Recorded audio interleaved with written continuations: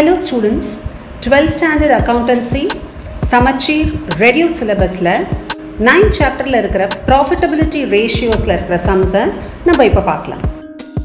உங்க டெக்ஸ்ட் புக்ல இருக்க 13th sum நம்ம இப்ப பார்க்கலாம். Calculate gross profit ratio from the following. இந்த profitability ratios ல இருக்கிற ஃபார்முலா வந்து ரொம்ப சிம்பிள். நீங்க எந்த profit கேட்டிருக்காங்களோ அதுதான் நியூமரேட்டரா இருக்கும். Revenue from operations வந்து denominator-ஆ இருக்கும் into 100. ஸோ இந்த ஃபார்முலே வந்து நீங்கள் ஈஸியாக ரிமெம்பர் பண்ணலாம். ஆனால் நீங்கள் என்ன கற்றுக்கணும் அப்படின்னா எப்படி கிராஸ் ப்ராஃபிட் கண்டுபிடிக்கிறது, எப்படி நெட் ப்ராஃபிட் கண்டுபிடிக்கிறது, எப்படி ஆப்ரேட்டிங் காஸ்ட் கண்டுபிடிக்கிறது, எப்படி ஆப்ரேட்டிங் ப்ராஃபிட் கண்டுபிடிக்கிறது அப்படிங்கிறது நீங்கள் நல்லா கற்றுக்கணும். ஸோ இந்த சம்மில் பார்த்தா gross profit ratio, gross profit by revenue from operations into 100. அதுதான் ஃபார்முலா. ஓகே, ஸோ இங்கே பார்த்தீங்கன்னா உங்களுக்கு ரெவென்யூ ஃப்ரம் ஆப்ரேஷன்ஸ் கொடுத்துருக்காங்க, ஆனால் கிராஸ் ப்ராஃபிட் கொடுக்கல. ஓகே, ஸோ அது வந்து ஒரு சிம்பிள் ஃபார்முலா தான். ஃபார்முலா என்னென்னா ரெவென்யூ ஃப்ரம் ஆப்ரேஷன்ஸ் பாருங்கள் minus cost of revenue from operations that is equal to gross profit. Okay, சின்ன கிளாஸஸில் படிச்சிருப்பீங்க. ஒரு பர்டிகுலர் ஐட்டம் ஒரு அம்ப்ரெல்லா எடுத்துக்கலாம், அதை வந்து ப்ரொடியூஸ் பண்ணுறதுக்கு வந்து நம்மளுக்கு 100 rupees ஆச்சுன்னு வச்சுக்கோங்க. ஆனால் நம்ம எவ்வளோவுக்கு விற்கிறோம், அதை 120 rupeesக்கு விற்கிறோம் அப்படின்னு வச்சுக்கோங்க. அப்போ என்ன ப்ராஃபிட் எப்படி கண்டுபிடிப்போம்? Selling price 120 minus 100, so 20 rupees profit. Okay, அதே மாதிரி தான் இதுவும். ரெவென்யூ ஃப்ரம் ஆப்ரேஷன்ஸ் அப்படிங்கிறது வந்து sales. Okay, cost of revenue from operation அப்படிங்கிறது வந்து காஸ்ட் ப்ரைஸ். ஸோ அதை ரெண்டுத்தையும் சப்ட்ராக்ட் பண்ணோன்னா நம்மளுக்கு என்ன கிடைக்கும்? gross profit கிடைக்கும். That is 2,50,000 minus 2,10,000, so 40,000. So 40,000 is the gross profit. So 40,000 by revenue from operations and 2,50,000 into 100. So it is very simple. ஆனால் என்னென்னா சில சம்ஸில் வந்து அவங்க cost of revenue from operations கொடுக்க மாட்டாங்க. ஸோ அப்போ நம்ம என்ன பண்ணணும்னா there is another way of finding cost of revenue from operations. So அதை எப்படி கண்டுபிடிக்கலாம் அப்படின்னா நீங்கள் லாஸ்ட் இயர் ட்ரேடிங் அக்கௌண்ட் பண்ணியிருப்பீங்க பாருங்கள், அதை நீங்கள் ஞாபகம் வச்சுக்கோங்க. ஸோ டெபிட் சைடில் என்னெல்லாம் வரும்? ஓப்பனிங் ஸ்டாக் வரும், பர்ச்சேசஸ் வரும், அப்புறம் டைரக்ட் எக்ஸ்பென்சஸ் அப்படின்னா என்ன? Expenses which are directly connected towards production of goods. For example wages இல்லையா, அதுதான் ரொம்ப முக்கியம். உங்கள் புக்லேயே அதுதான் இருக்குது. அதுக்கப்புறம் வந்து என்ன வரலாம்? Factory rent, anything concern with factory. Okay, factory rent இல்லை ஃபேக்ட்ரி லைட்டிங். ஸோ இந்த மாதிரி நீங்கள் லாஸ்ட் இயரே படிச்சிருப்பீங்க எல்லா டைரக்ட் எக்ஸ்பென்சஸ். அப்புறம் கிரெடிட் சைடில் என்ன இருக்கும்? சேல்ஸும் க்ளோசிங் ஸ்டாக்கும் தான் இருக்கும். ஓகே, ஸோ நீங்கள் வந்து இப்போ cost of revenue from operations அப்படிங்கிறது வந்து ரொம்ப சிம்பிள். என்ன பண்ணணுன்னா இந்த பக்கம் இருக்கிறதெல்லாம் நீங்கள் ஆட் பண்ணிக்கோங்க. Opening stock plus purchases plus direct expenses. Okay, so இந்த பக்கம் என்ன இருக்குது? Minus closing stock. Okay, so இதை நீங்கள் பண்ணிட்டீங்கன்னா you will get cost of revenue from operations. So மிச்சம் இருக்கிறது என்ன பாருங்கள்? Gross profit, sales. சேல்ஸ்னால் revenue from operations. Okay, so இந்த cost of revenue from operations எப்படி பண்ணுவீங்க? ஓப்பனிங் ஸ்டாக், அதோட you will add purchases, you will add direct expenses. சில சம்ஸில் direct expenses இல்லாமல் இருக்கும், அப்போ நீங்கள் விட்டுடலாம் அதை. Minus closing stock. அண்ட் உங்கள் புக்கில் என்ன பண்ணியிருக்காங்கன்னா அவங்களே இன்னும் சிம்பிளராக பண்ணிட்டாங்க. ஓப்பனிங் ஸ்டாக்கையும் க்ளோசிங் ஸ்டாக்கையும் சப்ட்ராக்ட் பண்ணிவிட்டு அவங்களே வந்து உங்களுக்கு சேஞ்ச் இன் இன்வென்ட்ரி, ஏன்னா ஸ்டாக்குக்கு இன்னொரு பேர் வந்து இன்வென்ட்ரி. ஸோ அவங்களே என்ன கொடுத்துருக்காங்க? Change in inventory. அது வந்து பாசிட்டிவாகவும் இருக்கலாம். ஸோ ப்ளஸ் 10,000 கொடுக்கலாம் சேஞ்ச் இன் இன்வென்ட்ரி, இல்லைனா மைனஸ் 5,000 கூட இருக்கலாம், எது வேணால் இருக்கலாம். ஓகே, அப்போ நீங்கள் எப்படி பண்ணணும்னா பர்ச்சேசஸ் ப்ளஸ் டைரக்ட் எக்ஸ்பென்ஸை பண்ணிக்கோங்க. அப்புறம் இங்கே வந்து ப்ளஸ் அப்படின்னு இருந்ததுன்னா அந்த ஆன்சரோட இந்த 10,000 ஆட் பண்ணிக்கோங்க. இல்லை இந்த பர்ச்சேசஸும் டைரக்ட் எக்ஸ்பென்சஸையும் ஆட் பண்ணிவிட்டு இங்கே மைனஸ் கொடுத்துருந்தாங்கன்னு வச்சுக்கோங்க, சேஞ்ச் இன் இன்வென்ட்ரி மைனஸ் கொடுத்தாங்கன்னா நீங்கள் சப்ட்ராக்ட் பண்ணிங்கன்னா உங்களுக்கு cost of revenue from operations கிடச்சிடும். ஓகே, ஸோ இந்த சம்மில் cost of revenue from operations கொடுத்துருக்காங்க. அப்படி கொடுக்கலன்னா நீங்கள் இந்த மாதிரி தான் கால்குலேட் பண்ணணும். அண்ட் இந்த சம்மில் பாருங்கள் பர்ச்சேசஸ் அப்படின்னு கொடுத்துருக்காங்க. அது வந்து இந்த இன்ஃபர்மேஷன் நம்மளுக்கு தேவையே இல்லை, ஜஸ்ட் உங்களை கன்ஃபியூஸ் பண்ணுறது தான் கொடுத்துருக்காங்க. ஸோ அதை அப்படியே நீங்கள் ஒமிட் பண்ணிடலாம். ஸோ இந்த சம் எப்படி பண்ணுங்கிறத பார்க்கலாம். So gross profit ratio is equal to gross profit by revenue from operations into 100. So gross profit நான் already சொன்னேன் உங்களுக்கு revenue from operations minus cost of revenue from operations. So அதை பண்ணா உங்களுக்கு 40,000 வருது. So 40,000 by 2,50,000, okay, into 100. So இந்த zeros cancel பண்ணுங்க. இங்க வந்து 4 zeros இருக்கு, இங்க 4 zeros இருக்கு. 25 ones are 25, 25 fours are 100. So 16%. Students நீங்கள் இந்த percentage மறக்கவே கூடாது. நீங்கள் வெறும் 16 எழுதினீங்கன்னா உங்களுக்கு full marks வராது. The profitability ratios எல்லாமே percentageல தான் எக்ஸ்பிரஸ் பண்ணுவோம். ஓகே, ஸோ இதை முடிச்சுட்டிங்கன்னா இதோட இந்த சம் ஓவர். இப்போ 14 சம்மை பார்க்கலாம். ஸோ இந்த சம்மில் நம்ம என்ன கண்டுபிடிக்கணும்? Calculate the operating cost ratio. So formula ரொம்ப simple.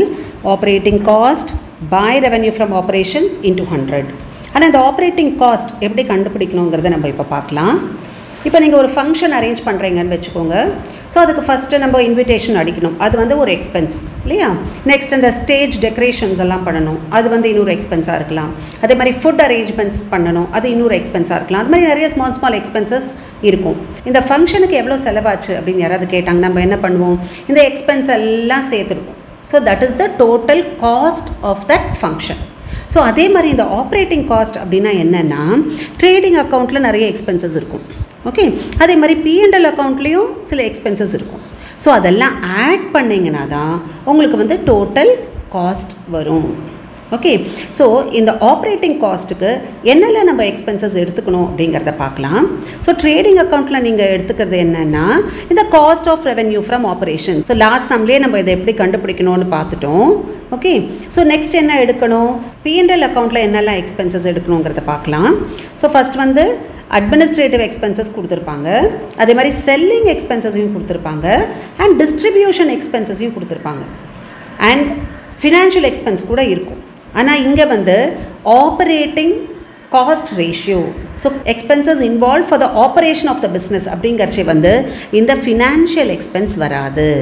ஓகே, ஏன்னா அது வந்து நான் ஆப்ரேட்டிங் எக்ஸ்பென்சஸ். ஸோ இந்த ஃபினான்ஷியல் எக்ஸ்பென்ஸ்னால் என்னெல்லாம்? Loss R gain on sale of assets இருக்கலாம், இல்லை இன்ட்ரெஸ்ட் இருக்கலாம், இல்லை டிவிடெண்ட்ஸ் இருக்கலாம். ஸோ இதெல்லாம் தான் ஃபினான்ஷியல் எக்ஸ்பென்சஸ். ஸோ நம்ம இதை வந்து ஒமிட் பண்ணணும். So how to find out operating cost? Cost of revenue from operations plus P&L அக்கௌண்ட்லேருந்து என்ன எடுத்துக்கணும்? Administrative, selling, distribution expenses. So இந்த மூணுத்துக்கும் என்ன பேருன்னா ஆப்ரேட்டிங் எக்ஸ்பென்சஸ். ஆப்ரேட்டிங் எக்ஸ்பென்சஸ் அப்படின்னு பேர். ஸோ நீங்கள் என்னென்னா ஸ்டூடெண்ட்ஸ் நீங்கள் என்ன பண்ணிப்பீங்கன்னா இந்த operating எக்ஸ்பென்சஸ்க்கும் operating காஸ்ட்டுக்கும் confuse பண்ணிப்பீங்க. So cost அப்படிங்கிறது டோட்டல், தட் இஸ் ட்ரேடிங் அக்கௌண்ட்டில் இருக்கிற காஸ்ட் ஆஃப் ரெவென்யூ ஃப்ரம் ஆப்ரேஷன்ஸையும் இந்த ஆப்ரேட்டிங் எக்ஸ்பென்சஸையும் ஆட் பண்ணிங்கன்னா தான் you will get operating cost. Okay, so don't confuse. அப்புறம் இந்த P&L அக்கௌண்ட்லேருந்து எதை விட்டுடணும்? Financial expenses R it is called நான் ஆப்ரேட்டிங் எக்ஸ்பென்சஸ். பாருங்க, இது வந்து ஆப்ரேட்டிங் எக்ஸ்பென்சஸ், ஸோ இது வந்து நான் operating expenses. So I hope it is very clear. இந்த சம்மில் cost of revenue from operations கொடுக்கல, அதனால் நம்ம கண்டுபிடிக்கணும். என்ன பண்ணணும்னு சொன்னேன்? ட்ரேடிங் அக்கௌண்ட் ஞாபகம் வச்சுக்கோங்க. அதில் ஃபஸ்ட் என்ன இருக்கும்? ஓப்பனிங் ஸ்டாக் இருக்கும். ஆனால் இங்கே ஸ்டாக் வந்து கொடுத்துருக்காங்களா? எஸ் கொடுத்துருக்காங்க. சேஞ்ச் இன் இன்வென்ட்ரிஸ் அப்படின்னு கொடுத்துருக்காங்க. ஸோ ஓப்பனிங் ஸ்டாக்கையும் க்ளோசிங் ஸ்டாக்கையும் மைனஸ் பண்ணி இங்கே என்ன இருக்குது? பாசிட்டிவ் சைன் இருக்குது. ஓகே, ஸோ மிச்சம் என்னெல்லாம் பண்ணணும்னு சொன்னேன்? பர்ச்சேசஸையும் டைரக்ட் எக்ஸ்பென்சஸ் அதையும் ஆட் பண்ணணும். ஸோ இந்த பர்டிகுலர் சம்மில் டைரக்ட் எக்ஸ்பென்சஸ் கொடுத்துருக்காங்களா பார்க்கலாம். இங்கே எம்ப்ளாயி பெனிஃபிட் எக்ஸ்பென்ஸ்னு சேலரிஸ் தான் கொடுத்துருக்காங்க. ஸோ அது வந்து P&L அக்கௌண்ட்டில் தான் வரும். அதர் எக்ஸ்பென்ஸ் கொடுத்துருக்காங்க, அதில் ஏதாவது டைரக்ட் எக்ஸ்பென்சஸ் இருக்கான்னு பார்க்கலாம். ஸோ அதர் எக்ஸ்பென்சஸில் பார்த்தா என்ன கொடுத்துருக்காங்க? Office and administrative expenses, selling and distribution, loss on sale of furniture கொடுத்துருக்காங்க. ஸோ டைரக்ட் எக்ஸ்பென்ஸ் ஒன்றுமே கிடையாது. ஸோ நம்ம என்ன பண்ணணும்? பர்ச்சேசஸையும் டைரக்ட் எக்ஸ்பென்சஸ் இல்லை இல்லையா, அதனால் ப்ளஸ் 0ன்னு போட்டுக்கோங்க இந்த direct expenses. So purchases, change in inventory என்ன கொடுத்துருக்காங்க? 40,000 ப்ளஸில் இருக்கிறதுனால purchases plus change in inventory பண்ணிட்டீங்கனாலே உங்களுக்கு cost of revenue from operations வந்துடும். ஓகே, ஸோ நெக்ஸ்ட் வந்து ட்ரேடிங் அக்கௌண்ட்டில் இருக்கிற எக்ஸ்பென்ஸ் நம்ம எடுத்துட்டோம். நெக்ஸ்ட் P&L அக்கௌண்ட்டில் இருக்கிற எக்ஸ்பென்சஸ் எடுத்துக்கணும். என்னெல்லாம் எடுத்துக்கலாம்? இந்த சேலரி கண்டிப்பாக எடுத்துக்கலாம். அப்புறம் அதர் எக்ஸ்பென்ஸில் பாருங்கள், office, administrative, selling and distribution எல்லாமே operating expenses. ஆனால் இந்த loss on sale of furniture அப்படிங்க வந்து என்னது non-operating expenses or it is called financial expenses. அதனால் இந்த loss on sale of furniture மட்டும் எடுக்கக்கூடாது. ஸோ இதை ரெண்டுத்தையும் நம்ம ஆட் பண்ணோன்னா P&L accountல இருக்கிற expenses over. So the cost of revenue from operations in the administrative selling expenses and in the salary number add பண்ணிட்டோம்னா we will get the operating cost. Okay, இதை எப்படி பண்ணணும்னு நம்ம இப்போ பார்க்கலாம். இங்கே பாருங்க. So cost of revenue from operations நான் சொன்னேன் இல்லையா, purchases of stock இருக்குது, change in inventory பாசிட்டிவில் இருக்குது, அதனால் ஆட் பண்ணணும். டைரக்ட் எக்ஸ்பென்சஸ் இருந்தால் ஆட் பண்ணிக்கணும், ஆனால் இந்த சம்மில் இல்லை. 14th illustration நீங்கள் பார்த்தீங்கன்னா அதில் இந்த டைரக்ட் எக்ஸ்பென்சஸ் இருக்கும். ஸோ நீங்கள் இந்த சம்மை புரிஞ்சுட்டு அந்த 14th illustration நீங்கள் ஒர்க் அவுட் பண்ணி பாருங்கள். ஓகே, ஸோ இங்கே வந்து டைரக்ட் எக்ஸ்பென்சஸ் கிடையாது, அதில் பர்ச்சேசஸையும் சேஞ்ச் இன் இன்வென்ட்ரியும் ஆட் பண்ணிங்கன்னா 9 lakhs தான் உங்களுக்கு cost of revenue from operations. This is from the trading account. அப்புறம் P&L accountல என்ன சொன்னேன், administrative, selling and distribution இருக்குது, plus financial expense ஒன்று கொடுத்துருந்தாங்க, loss on sale of asset, அதை நீங்கள் எடுக்கக்கூடாது. And this employee benefit expense தனியாக salaries கொடுத்துருந்தாங்க, அதையும் ஆட் பண்ணணும். ஸோ இது மூணும் தான் operating expenses. Okay, so add பண்ணால் 3 lakhs வருது. So how do we get the operating cost? Cost of revenue from operations plus operating expenses from the P&L account. So இது ரெண்டுத்தையும் ஆட் பண்ணால் எவ்வளோ வருது, 12 lakhs வருது. ஸோ ஃபார்முலா என்ன, operating cost by revenue from operations 15 lakhs into 100. Okay, so இந்த zeros cancel பண்ணிக்கோங்க. 3 4s are 12, 3 5s are 15, 5 வந்து 20 times போகும் 100ல, 4 இருந்தால் 25 times போகும், 5 இருந்தால் 20 times போகும். So 4 into 20 80%. ஸோ இதோட இந்த சம் ஓவர். உங்கள் டெக்ஸ்ட் புக்கில் இருக்கிற 15th சம்மை நம்ம இப்போ பார்க்கலாம். Calculate operating profit ratio. Okay, so இதோட ஃபார்முலா என்ன, operating profit by revenue from operations into 100. So இந்த 15th சம் வந்து ரொம்ப இம்பார்ட்டண்ட், நிறைய கொஷின் பேப்பர்ஸில் வந்திருக்கு, அதனால் நீங்கள் இந்த நல்லா புரிஞ்சுட்டு இந்த சம்மை நல்லா ஒர்க் அவுட் பண்ணி பார்த்துக்கோங்க. ஸோ ஃபஸ்ட்டு கேஸில் என்ன கொடுத்துருக்காங்கன்னா ரெவன்யூ ஃப்ரம் ஆப்ரேஷன்ஸை கொடுத்துருக்காங்க, ஆப்ரேட்டிங் ப்ராஃபிட்டையும் கொடுத்துட்டாங்க, ரொம்ப சிம்பிள். அதில் ஃபார்முலா என்ன, operating profit by revenue from operations into 100. therefore 2 lakhs by 8 lakhs into 100. உடனே உங்களுக்கு ஆன்சர் வந்துடும். Okay, so the next case என்ன கொடுத்துருக்காங்க, ரெவன்யூ ஃப்ரம் ஆப்ரேஷன்ஸ் கொடுத்துருக்காங்க, ஆப்ரேட்டிங் காஸ்ட் கொடுத்துருக்காங்க. ஓகே, ஸோ ஆப்ரேட்டிங் ப்ராஃபிட் எப்படி கண்டுபிடிக்கணும்னா இந்த ரெவன்யூ ஃப்ரம் ஆப்ரேஷன்ஸ்லேருந்து இந்த ஆப்ரேட்டிங் காஸ்ட்டை subtract பண்ணினீங்கன்னா you will get the operating profit. So இந்த ஃபார்முலாவை ஞாபகம் வச்சுக்கோங்க. ஸோ இது பாருங்கள், சேல்ஸ் மைனஸ் காஸ்ட் தான் ப்ராஃபிட் இல்லையா. So revenue from operations minus operating cost. Operating காஸ்ட்னா last time பார்த்தோம் எப்படி கண்டுபிடிக்கணும்னு, ஆனால் இப்போது அதுக்கு தேவையே இல்லை, பிகாஸ் அவங்களே ஆப்ரேட்டிங் காஸ்ட் கொடுத்துட்டாங்க. ஸோ நீங்கள் ரெவன்யூ ஃப்ரம் ஆப்ரேஷன்ஸ்லேருந்து இந்த ஆப்ரேட்டிங் காஸ்ட்டை மைனஸ் பண்ணிங்கன்னா you will get the operating profit, that is 20 lakhs minus 14 lakhs. So 6 lakhs தான் உங்களுக்கு வந்து ஆப்ரேட்டிங் ப்ராஃபிட். அதனால் 6 lakhs by 20 lakhs into 100. நீங்கள் ஈஸியாக பண்ணிடலாம் அந்த செகண்ட் கேஸையும். நெக்ஸ்ட் வந்து தேர்ட் கேஸில் பாருங்கள், ரெவன்யூ ஃப்ரம் ஆப்ரேஷன்ஸ் கொடுத்துருக்காங்க அண்ட் கிராஸ் ப்ராஃபிட்டும் கொடுத்துருக்காங்க அண்ட் ஆப்ரேட்டிங் எக்ஸ்பென்சஸ் கொடுத்துருக்காங்க. So it is expenses, cost கிடையாது இல்லையா. ஸோ நான் என்ன சொன்னேன் உங்களுக்கு, formula revenue from operations minus operating cost அப்படின்னு சொன்னேன். இன்னொன்று வந்து நீங்கள் ஈஸியாக ஞாபகம் வச்சுக்கலாம், என்னென்னா இந்த P&L அக்கௌண்ட்டை நீங்கள் பாருங்கள். ஓகே, ஸோ இந்த P&L அக்கௌண்ட்டில் நீங்கள் கிராஸ் ப்ராஃபிட் இந்த பக்கம் வரும் இல்லையா. அண்ட் இந்த 4 types ஆஃப் எக்ஸ்பென்சஸ் இருக்குதுன்னு சொன்னேன். இது எல்லாத்துக்கும் பேர் வந்து இன்டைரக்ட் எக்ஸ்பென்சஸ்னு பேர். ஸோ நீங்கள் ட்ரேடிங் அக்கௌண்ட்டில் இருக்கிறது வந்து டைரக்ட் எக்ஸ்பென்சஸ். ஸோ இந்த 4 வந்து என்னது, indirect expenses. Okay, last time நீங்கள் 11th பண்ணியிருப்பீங்க. ஸோ கிராஸ் ப்ராஃபிட்லேருந்து இந்த 4 types ஆஃப் எக்ஸ்பென்சஸை டிடக்ட் பண்ணால் உங்களுக்கு என்ன வரும், you will get net profit. ஆனால் நம்மளுக்கு நெட் ப்ராஃபிட் வேண்டாம், நம்மளுக்கு என்ன வேணும், ஆப்ரேட்டிங் ப்ராஃபிட் தான் வேணும். ஸோ ஆப்ரேட்டிங் ப்ராஃபிட் எப்படி கண்டுபிடிக்கணும்னா இந்த கிராஸ் ப்ராஃபிட்லேருந்து இந்த ஆப்ரேட்டிங் எக்ஸ்பென்சஸ் நான் லாஸ்ட் சம்மில் சொன்னேன் இல்லையா, அந்த 3க்கு பேர் என்னது, ஆப்ரேட்டிங் எக்ஸ்பென்சஸ். இதுக்கு பேர் நான் ஆப்ரேட்டிங் எக்ஸ்பென்சஸ். ஸோ இந்த கிராஸ் ப்ராஃபிட்லேருந்து இந்த 3 ஆப்ரேட்டிங் எக்ஸ்பென்ஸை நீங்கள் டிடக்ட் பண்ணிட்டீங்கன்னா you will get the operating profit. இந்த 4யும் டிடக்ட் பண்ணிங்கன்னா என்ன வரும், நெட் ப்ராஃபிட் வரும். ஆனால் நம்மளுக்கு இப்போ என்ன வேணும்? ஆப்ரேட்டிங் ப்ராஃபிட் தான் வேணும். ஸோ கிராஸ் ப்ராஃபிட்லேருந்து இந்த 3 எக்ஸ்பென்சஸ்க்கு பேர் என்ன சொன்னேன்? Operating expenses. So gross profit கொடுத்துருக்காங்க, ஆப்ரேட்டிங் எக்ஸ்பென்ஸும் கொடுத்துருக்காங்க. கிராஸ் ப்ராஃபிட்லேருந்து ஆப்ரேட்டிங் எக்ஸ்பென்சஸை நீங்கள் டிடக்ட் பண்ணிட்டீங்கன்னா உங்களுக்கு ஆப்ரேட்டிங் ப்ராஃபிட் வந்துடும். ஆப்ரேட்டிங் ப்ராஃபிட் ரேஷியோ எப்படி கண்டுபிடிப்பீங்க? Operating profit by revenue from operations into 100. ஆனால் இங்கே பார்த்தீங்கன்னா கிராஸ் ப்ராஃபிட் வந்து பெர்சன்டேஜாக கொடுத்துருக்காங்க, அப்சல்யூட் வேல்யூ உங்களுக்கு கொடுக்கல. என்ன சொல்லியிருக்காங்க? 25% on revenue from operation. So 25%னா நீங்கள் என்ன பண்ணணும்? 25/100ன்னு போட்டுக்கோங்க. பெர்சன்டேஜ்னா ஆன் அப்படின்னா இன்டூ ரெவன்யூ ஃப்ரம் ஆப்ரேஷன்ஸ் எவ்வளோ இருக்குது? 10 lakhs இருக்குது. ஓகே, ஸோ 2 zeros இங்கே போயிடும். 25 ones are 25. அப்புறம் எவ்வளோ zeros இருக்குது? 1 2 3 4 zeros இருக்குது இல்லையா? ஸோ கிராஸ் ப்ராஃபிட் எவ்வளோ? 2,50,000. ஸோ நம்ம ஆப்ரேட்டிங் ப்ராஃபிட் எப்படி கண்டுபிடிக்கணும்னு சொன்னீங்க பாருங்கள். ஸோ கிராஸ் ப்ராஃபிட் வந்து 2,50,000 minus this operating expenses. So operating expenses எவ்வளோ கொடுத்துருக்காங்க? 1 lakh அப்படின்னு கொடுத்துருக்காங்க. ஸோ ஆப்ரேட்டிங் ப்ராஃபிட் என்ன வரும்? 2,50,000 மைனஸ் 1 lakh, 1,50,000 தான் operating profit. So 1,50,000 by 10 lakhs into 100 பண்ணிங்கன்னா you will get the operating profit ratio. So இந்த சம் ரொம்ப சிம்பிள், ஆனால் இது இம்பார்ட்டண்ட், அதனால் நல்லா பார்த்துக்கோங்க. இது எப்படி பண்ணணும்னு பார்த்துடலாம். So operating profit ratio is equal to operating profit by revenue from operation into 100. So already வந்து இங்கே ஆப்ரேட்டிங் ப்ராஃபிட்டே கொடுத்ததுனால இதை கேன்சல் பண்ணிங்கன்னா 2 4s are 8.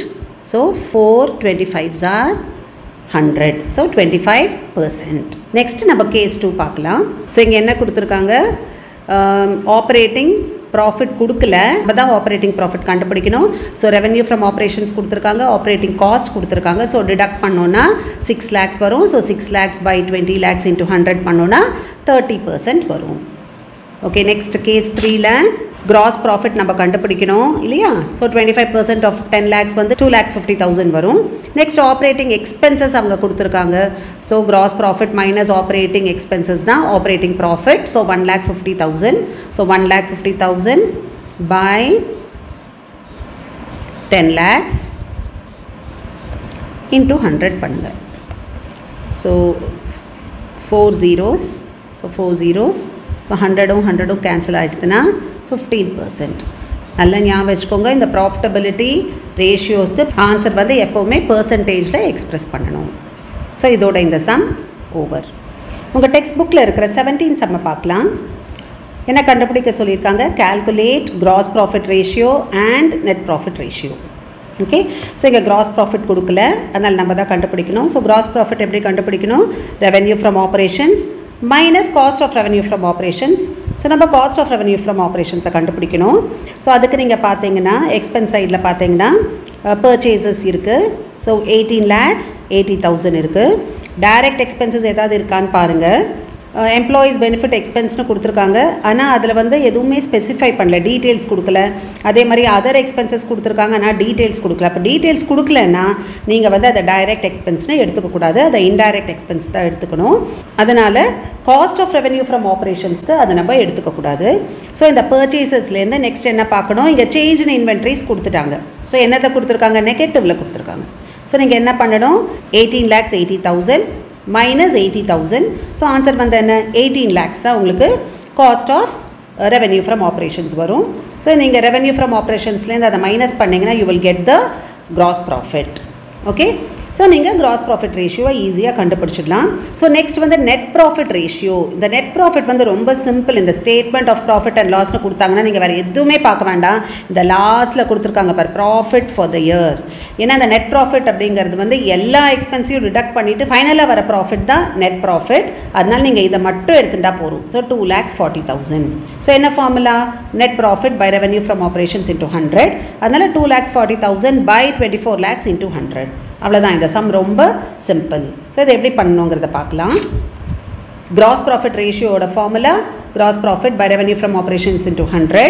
So gross profit எப்படி கண்டுபிடிக்கணும்னா revenue from operations minus cost of revenue from operations. So இந்த cost of revenue from operations வந்து என்ன? Purchases plus change in inventories. So purchases 18 lakhs 80,000 minus 80,000. So answer வந்து 18 lakhs okay so அதுதான் cost of revenue from operations so எப்படி gross profit கண்டுபிடிப்போம் 24 lakhs minus 18 lakhs that is revenue from operations minus cost of revenue from operations so 6 lakhs வந்து gross profit so நீங்க பண்ணீங்கன்னா இந்த zeros இப்படியே cancel ஆயிடும் so 6 4s are 24 so 4 வந்து 25 times போகும் so 25% தான் answer okay next நம்ம net profit ratio பார்க்கலாம் so the final profit வந்து 2,40,000 so 2,40,000 by 24 lakhs into 100 so how many zeros here 4 zeros so 4 zeros நீங்க பண்ணிட்டீங்கன்னா இங்க 1 0 and 1 0 so 24 and 24 will get cancelled so it is 10% so இதோட இந்த sum over உங்க text புக்ல இருக்கிற 18 sum நம்ம இப்ப பார்க்கலாம் so இந்த sumல என்ன கால்குலேட் பண்ண சொல்லிருக்காங்க all the profitability ratios that is gross profit net profit operating cost ratio and operating profit ratio okay so gross profit எப்படி கண்டுபிடிக்கணும் இப்போ உங்களுக்கு நல்லா தெரிஞ்சிருக்கும் revenue from operations minus cost of revenue from operations இங்க cost of revenue from operations கொடுக்கல அதனால expenses அடியில பாருங்க purchases இருக்கு change in inventory இருக்கு direct expense எதுவுமே கிடையாது okay அதனால purchases plus 30,000 பண்ணனும் ஏனா இங்க வந்து பாசிட்டிவா இருக்கு change in inventories 2,40,000 cost of revenue from operations so இந்த revenue from operations ல இந்த subtract பண்ணீங்கனா gross profit வரும் நீங்க gross profit ratio கண்டுபிடிக்கலாம் next வந்து net profit ratio அதுக்கு சொன்னா வேற எதுவுமே வேண்டாம் லாஸ்ட்ல நீங்க பாருங்க இந்த ஸ்டேட்மென்ட் கொடுத்தாலே லாஸ்ட்ல 80,000 இருக்கு அதுதான் net profit so 80,000 by 4 lakhs into 100 so அதுதான் net profit ratio next operating cost so operating cost na என்ன trading account ல இருந்து என்ன எடுக்கணும் cost of revenue from operations நம்ம ஆல்ரெடி கண்டுபிடிச்சிட்டோம் இல்லையா 4 lakhs ல இருந்து we have to subtract 2,40,000 so cost of revenue from operations வந்துருது so next என்ன சொன்ன P&L account ல இருந்து operating expenses என்னெல்லாம் operating expenses administrative selling distribution so இங்க பார்க்கலாம் இங்க கொடுத்திருக்கு பாருங்க other expenses வந்து administration and selling கொடுத்திருக்கு so அதை எடுத்துக்கணும் இந்த finance cost எடுக்க கூடாது ஏனா அது வந்து non operating expense okay so P&L account ல இருந்து வெறுமே இந்த 60,000 தான் எடுக்கணும் so cost of revenue from operations plus this 60,000 பண்ணோம்னா நமக்கு operating cost வந்துரும் so அதை வெச்சு நீங்க operating cost ratio கண்டுபிடிக்கலாம் அடுத்து வந்து இந்த operating profit ratio அதுக்கு என்ன formula revenue from operations minus operating cost so the பண்ணோம்னா நமக்கு operating profit வரும் so operating profit by revenue from operations into 100 so உங்களுக்கு இந்த நாலு profitability ratios புரிஞ்சிருக்கும்னு நினைக்கிறேன் so நம்ம இப்போ எப்படி பண்ணனும்னு பார்க்கலாம் first gross profit ratio so அதுக்கு வந்து cost of revenue from operations purchases யும் change in inventory யும் add பண்ணனும் direct expenses கிடையாது அதனால இந்த ரெண்டத்தையும் add பண்ணீங்கனா you will get 2,40,000 okay then gross profit எப்படி revenue from operations minus cost of revenue from operations பண்ணீங்கனா 1,60,000 வரும் so 1,60,000 by 4 lakhs இந்த 4 zeros cancel பண்ணிடுங்க 4 4s are 16 அப்புறம் இந்த ஜீரோவை நீங்க cancel பண்ணீங்கனா 4 into 10 40% okay so net profit ratio வந்து ரொம்ப சிம்பிள் 80,000 by 4 lakhs so நீங்க எவ்வளவு zeros இருக்கீங்க 4 zeros இருக்கு 4 zeros இருக்கு so இந்த ஜீரோவையும் நீங்க cancel பண்ணிடுங்க 4 1s are 4 4 2s are 8 so 2 into 10 20% okay so next வந்து operating cost so already நம்ம cost of revenue from operations கண்டுபிடிச்சிட்டோம் இல்லையா so அது வந்து 2,40,000 அதோட operating expenses ஒண்ணே தான் இருக்கு 60,000 so அதை ஆட் பண்ணீங்கனா 3 lakhs வந்துரும் so 3 lakhs by 4 lakhs so 5 zeros cancel பண்ணிடுங்க so 4 25s are 100 so 3 into 25 75% okay so next வந்து என்ன எப்படி operating profit கண்டுபிடிக்கணும் revenue from operations minus operating cost so previous subdivision la number operating cost 3 lakhs nu kandupidichom adula 4 lakhs minus 3 lakhs 1 lakh so 1 lakh by revenue from operations 4 lakhs so neenga idha cancel panningana 425s are 100 இப்போ இந்த நாலு profitability ratios கொடுத்தாங்கன்னா நீங்க ரொம்ப ஈஸியா இந்த operating profit ratio கண்டுபிடிக்கலாம் அதுக்கு ஒரு செப்பரேட் ஃபார்முலா இருக்கு 100 minus operating cost ratio so previous subdivision la நம்ம வந்து operating cost ratio கண்டுபிடிச்சோம் பாருங்க அது எவ்வளவு 75%. ஸோ நீங்கள் இந்த ஆன்சரை தான் எடுக்கணும். ஓகே, நீங்கள் அந்த அப்சல்யூட் அமௌண்ட்டை எடுக்கக்கூடாது. ஸோ 75% தான் ஆப்ரேட்டிங் காஸ்ட் ரேஷியோ. அதனால் 100 minus 75% is equal to 25%. So நீங்கள் இப்படி கால்குலேட் பண்ணாலும் 25 தான் வருது. அதனால் நீங்கள் எக்ஸாமுக்கு இந்த மாதிரி இந்த 4 ரேஷியோஸும் கேட்டிருந்தாங்கன்னா கண்டிப்பாக நீங்கள் இப்படி தான் பண்ணணும். இப்படி பண்ணால் கூட உங்களுக்கு ஃபுல் மார்க்ஸ் வரும். அதை பற்றி நீங்கள் கவலைப்பட வேண்டாம். ஸோ 100 மைனஸ் ப்ரீவியஸாக நீங்கள் ஆப்ரேட்டிங் காஸ்ட் ரேஷியோ கண்டுபிடிச்சிருப்பீங்க. ஸோ அதை சப்ராக்ட் பண்ணால் 25%. ஸோ இதோட இந்த profitability ratios over. I hope உங்களுக்கு இதை நல்லா புரிஞ்சிருக்கும் அப்படின்னு. ஸோ இந்த வீடியோவை நல்லா பார்த்துக்கோங்க. அப்போ எந்த சம் கேட்டாலும் இந்த சாப்டரில் 2 மார்க்ஸ் வரத்துக்கும் சான்ஸ் இருக்குது, 3 மார்க்ஸ் வரத்துக்கும் சான்ஸ் இருக்குது, 5 மார்க்ஸ் வரத்துக்கும் சான்ஸ் இருக்குது. அதனால் இந்த சாப்டரை நல்லா நீங்கள் புரிஞ்சுக்கோங்க. இந்த வீடியோவை திருப்பி நல்லா பார்த்துக்கோங்க. புரிஞ்சுட்டீங்கன்னா பப்ளிக் எக்ஸாமில் எந்த சம் கேட்டாலும் இந்த சாப்டர்லேருந்து கண்டிப்பாக உங்களால் ஆன்சர் பண்ண முடியும். தேங்க்யூ.